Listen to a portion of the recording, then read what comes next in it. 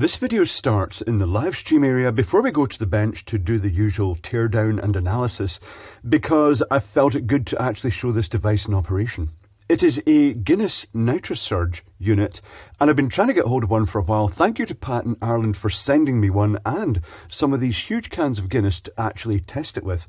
These are actually 558 milliliter cans, really unusually big, but the reason for that is because they are designed to give you a full pint of Guinness. So here's the idea.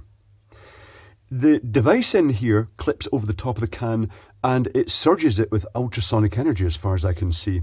It's rechargeable, it's got a little charging port at the back and a button to start it. And the procedure of pouring yourself a pint of fine Guinness is to open the Guinness, and this should be well chilled beforehand and left to settle for a good length of time. And then the port on top there lines up with this little port in the unit. And you clip it on, and it's got an O-ring that seals.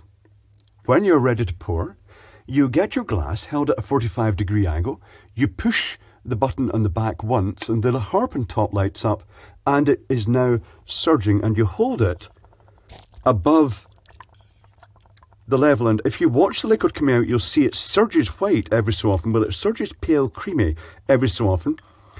And what it's actually doing is it's liberating the nitrogen that's used to give Guinness its distinctive texture, and after a certain number of pulses it will actually stop doing that. It's a controlled amount of nucleation. You can actually hear a slight fizzing noise in the process.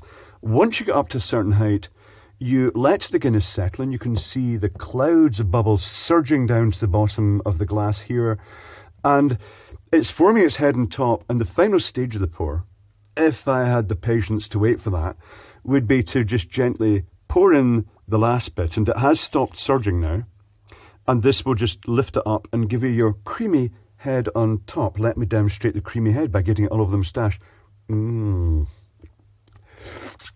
Creamy head, lovely. It works very well, and by liberating the gas, the nitrogen, into the liquid, because nitrogen is much finer bubbles, it gives it that nice deep velvety texture, as they say.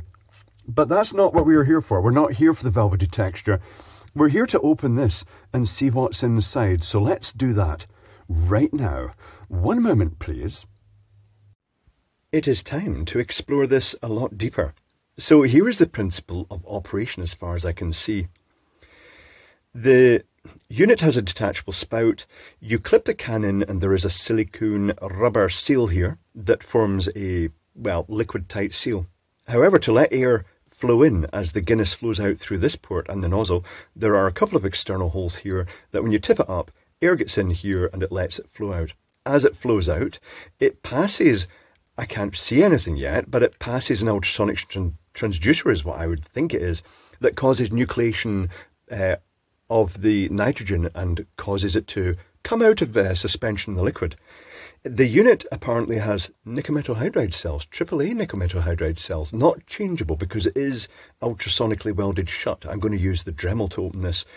So thanks to Pat for sending not just one but two. He sent a used one so that I could basically take this one apart without guilt, but keep using the other one for experiments, including will it surge carbon dioxide drinks as well. So I'm going to pause momentarily while I cut this open with a Dremel. It's the only way I think I'm going to get in. But some guesses are that it probably uses a boost circuit. The circuitry I'm not expecting to be too complex. A boost circuit, microcontroller, and then the little drive inductor that drives a piezoelectric device. But it'll be interesting how that's mounted in here. But there's only one way to find out. I'll Dremel it open and we can take a look inside. One moment, please. The deed is done. Let's explore. I have to say, not the easiest thing to open. I'm very glad that Pat sent an old one as well as the new one, because it is very destructive opening it, particularly because everything has been taken apart. However, here was the process.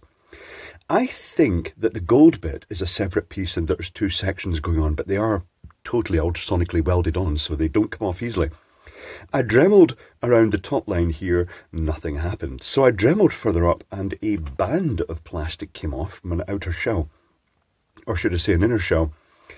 Then I Dremeled even higher at the top and the top came off, and that's the point with a bit of force that I got access to the interior. So this whole lot is cupped over the top and then bonded on for waterproofing. The top itself has the Harp logo with a diffused optical light guide going up to it, powered by a red and white combined LED. I didn't realise that Guinness is part of the Diageo group. Interesting. Diageo are an enormous liquor company. So let's go to the circuit board. Well, I'll show you the case first. The USB port here has, if I take the circuit board out, has a bit of sealant on the inside. It's a separate module for that, just probably part of the waterproofing. And the button here is a very unusually tight sort of friction fit in a hole. It's got a little plastic pin goes through and pushes against the button, but it actually feels not stiff, but it just feels like it glides through smoothly. So that must be part of the waterproofing. There's no obvious rubber seal as such that I can see. Just a very close friction fit, quite impressive engineering. The ultrasonic energy is imparted into the base. There's a little platen here, and on that platen was this ultrasonic transducer, literally just glued on with the wires coming off it, and that's the bit that energizes the nucleation of the nitrogen from the Guinness. Let's take a look at the circuit board. Oh, batteries. A couple of AAA nickel metal hydrides, as alluded to in the instructions, says AAA 730, probably 730 milliamp hour.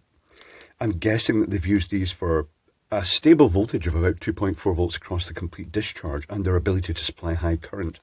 Also maybe to avoid the problems associated with lithium cells and their bad reputation for bursting the flames in products. Let's bring in the circuit board. So I'll zoom down this just a little bit, but it is quite a big picture. The back of the circuit board has the two cells on it, and that's more or less it. Just it's got the pads. It's got a large ground plane and the pads for the connection of things like the USB power in and the output to the transducer. The other side of the circuit board is much more interesting. We have the button that signals over to the processor. We have a little 3.6 volt regulator that boosts the 2.4 volts from the nickel metal hydride cells up through this inductor to 3.6 volts. We have the charge circuitry, which is very simple. It doesn't have to be too complex for nickel metal hydride cells. And the processor has some support components, lots of positions to monitor the voltage presence of USB and stuff like that. And then it's got two lines that go over to a dual MOSFET package that switches the transformer, which has two primary windings, and it's got the higher voltage secondary winding that goes through an inductor and then has a capacitor and a resistor, quite a high value resistor in parallel with the ultrasonic transducer. Seems so simple when I describe it like that. The transformer, I'm not sure why. The transformer had this little pad on top. I think it may possibly have touched the top of the case, not sure. But as you can see in the picture, it was glued down with the sticky glue to actually hold it in place, as was this inductor. So all the big components, I mean, it's a well-designed product. It is definitely well-designed. Let's bring in the schematic and explore it.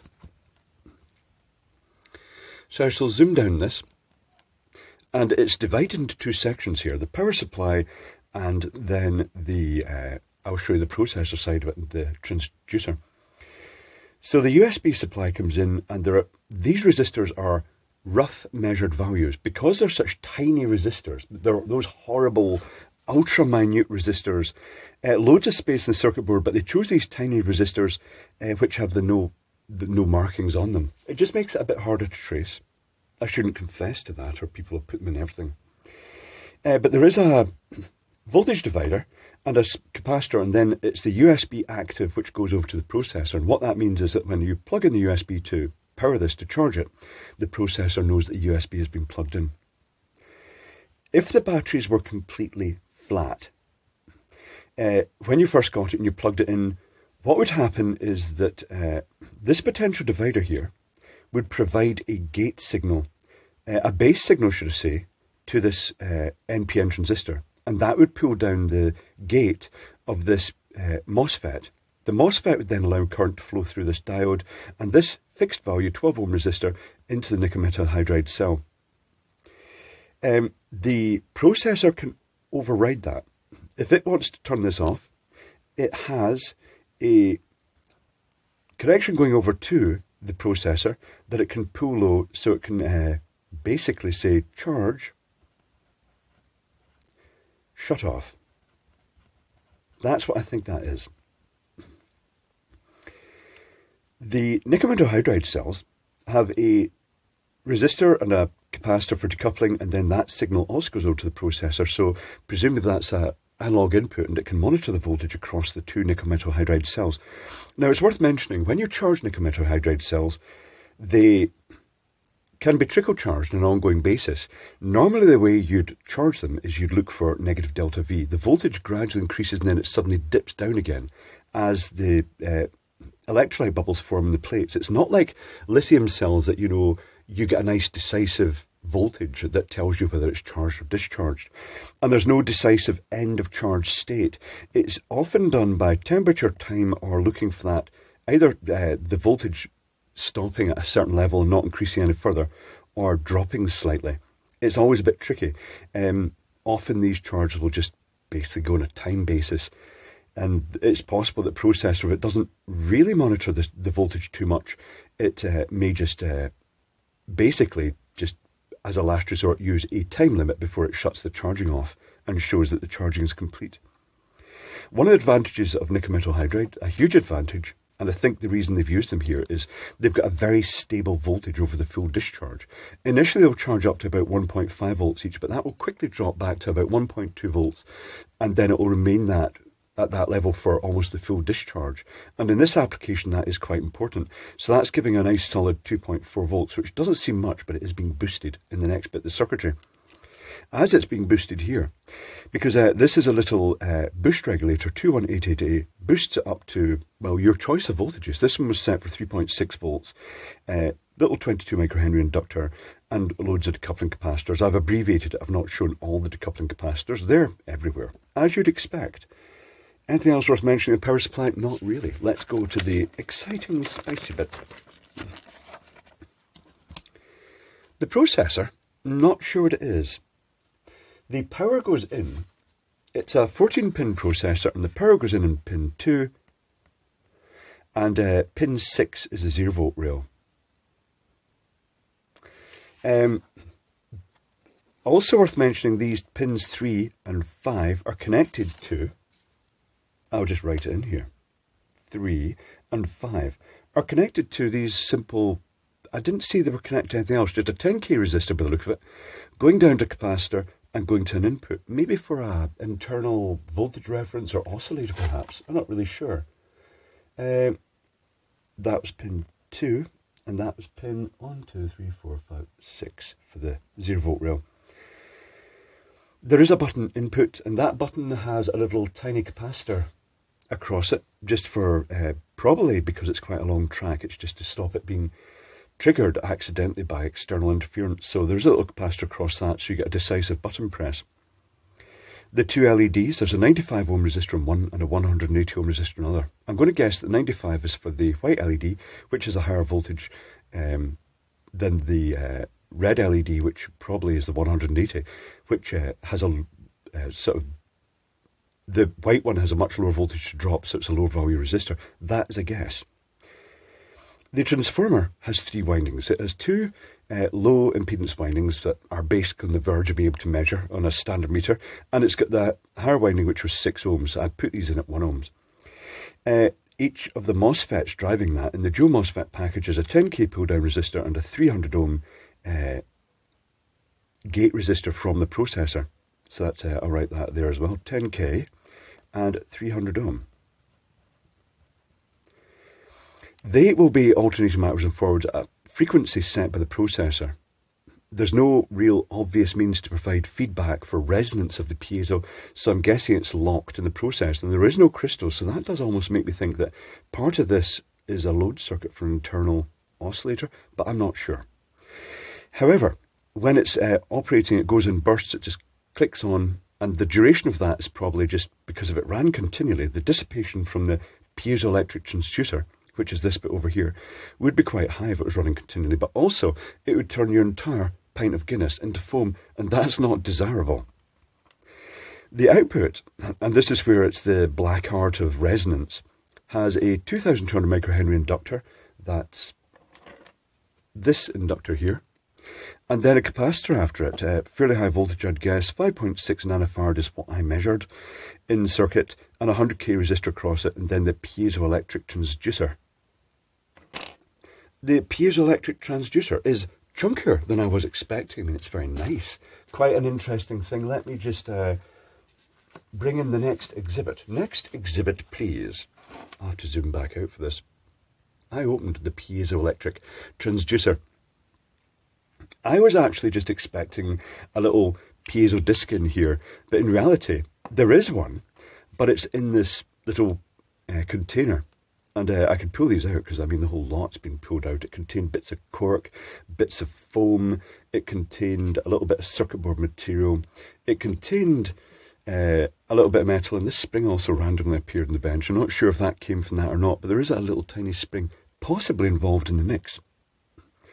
At the bottom of this aluminium cup, the bit that actually goes on, and it looks like a proper decent transducer, is the piezoelectric disc, with possibly one connection onto the aluminium cup and the other connection, this very fine wire going onto the top. Then was this piece of foam. I don't know if that wire came through the middle of the foam. It may have done. I wonder if they heat it and just stuff it through. I'm not really sure how they do that. Then was a piece of cork. I think the reason for the cork is to provide rigidity up top.